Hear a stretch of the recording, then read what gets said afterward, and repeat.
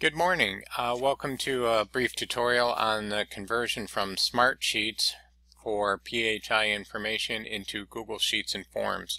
This is in regards to that we can no longer store PHI in SmartSheets, and so we're moving over or back to Google Sheets and Forms. And there are some deficiencies in that solution that we're not able to duplicate, so I'm going to show you some different ways around that. So the first things first is, where is the actual document? So for the company shared drive, since each department has a company shared drive, the logical place to store the documents, the Google form, and the Google Sheet where the data resides from the form is on your company shared drive for your respective team.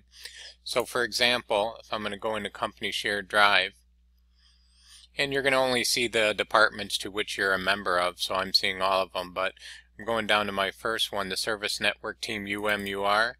This is their Google shared drive, and on that shared drive you see Google Sheets and Forms for the UR and UM team. Inside that folder, I've created all the subfolders for each one of the SmartSheets that will be converted. So the one that we're looking at here is Administrative Appeal. And in here I'll have one folder for the attachments. So if there are documents that we're going to attach, we're going to have to do it old school because there's no particular feature to attach a file inside a Google spreadsheet. So we're going to have to do it similar to the way that we would do in Excel, and that is have a column with a link. So we decided that it would make most logical sense to keep all things together. So in this folder we would have the Google spreadsheet, which is where the responses are that come from the form, the Administrative Appeal form, which is the actual form so others can do our data entry, and then any proof documents or attachments will be stored in this folder, and we will old school link them into the actual spreadsheet. So basically those are the items that are going to be there. Now for ease of use and finding these, what we did is we're still using the Forms page, but I have a subsequent link. So if I go into Forms on the intranet, just like I did before, no different, and I go all the way down to where I used to have this before. So here's the Administrative Appeal. What I did is I created a link here. The Administrative Appeal link will open up the form, but it'll be the Google form. And then the Google Sheet over here will open up the back-end sheet if you have permission to do so. So anybody can open a form. That's the same. The form is just a link. It's a secure socket layer link. It can be sent to anybody. And then the actual sheet over here is the back-end data, and this is highly secure and this is locked down. So the Administrative Appeal, this is you get your new pretty form with butterflies and different templates. It'll automatically log the date and the time and the user who completed the form. So that's, something that's a little bit different and unique. But here is the basic form. Has the exact same fields in the exact same order with the exact same rules as we did in the SmartSheet. And this can be modified by the team leader.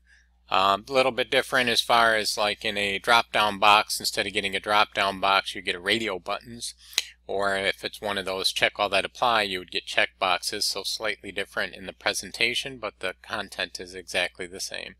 And then you can submit it. We recommend that you don't send a response to yourself. There's no need to do so because you're going to see the back-end data. So there's everything that's on the form. And then over here, for those that are authorized, if you click on the sheet, this opens up the Google spreadsheet. So remember, in a SmartSheet you basically had the form and the sheet with inside one thing. Google uses two products to get that done. It uses the form, and you create the form, and then the form, when someone submits it, puts a row of data actually in the Google spreadsheet. So what we did is the gray fields are the fields that are done on the back end, either by the system or by the staff. So timestamp and username was automatically captured when somebody put in the record. LinkedIn documents will be like a URL, so I can use the link tool and link in a document that I put into the Google Drive folder that we just showed earlier. And then these fields can actually then be completed by staff.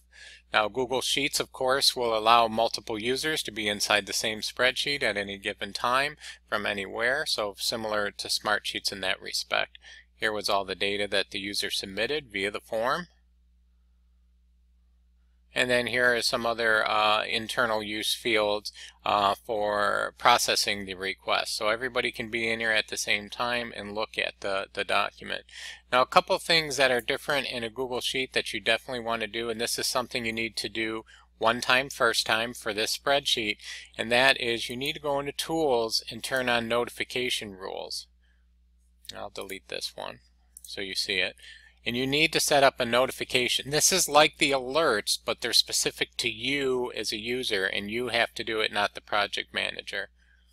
So basically you want to sit there and say when possibly something to this effect, when any change is made, this could be annoying because any of your teammates in the spreadsheet changing things will send you an email.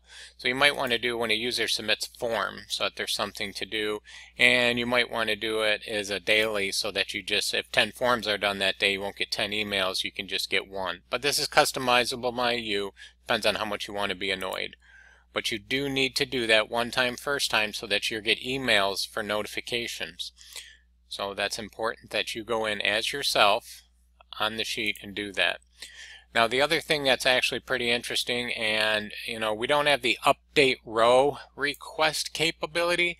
However, we do have something similar on any cell within the spreadsheet. If you right click, what we have is the insert comment.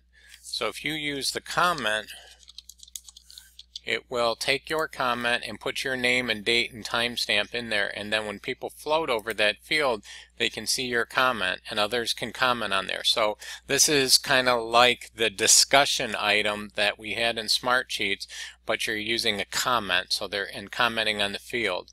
Now one of the other neat things about it, again, we don't have send update row request, but we have something called a comment callout. So what that is if I take a field and I right click on it and I do the insert comment, just scroll down here,